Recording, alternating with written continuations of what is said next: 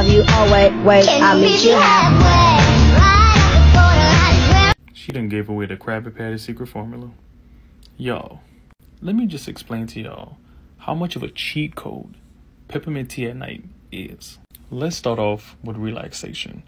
It's going to be the best sleep, if not the ultimate best sleep of your life. And if you had stomach problems like I did growing up, oh buddy, you about to be a lot more regular than what you used to be. And no, it's not one of them type of bowel movements to where you have the bowel movement, you're cramping up and you're tired and you're sore and you're sluggish. All my people that really had like IBS and stuff like that, y'all know what I'm talking about. Nah, it's one of them relaxing movements. Like you have a movement, you could just be like, and then it's a respiratory relief.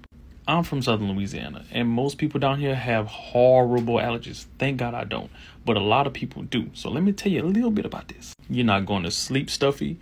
You're not waking up stuffy. You can actually breathe when you wake up, and then it pulls a lot of that excessive mucus that's trying to calcify and just sit there as you're sleeping, blow it out, boom. And most people, once they start doing this and do it on a regular habit, they don't have to do that anymore. So just imagine you actually get to wake up and you can breathe.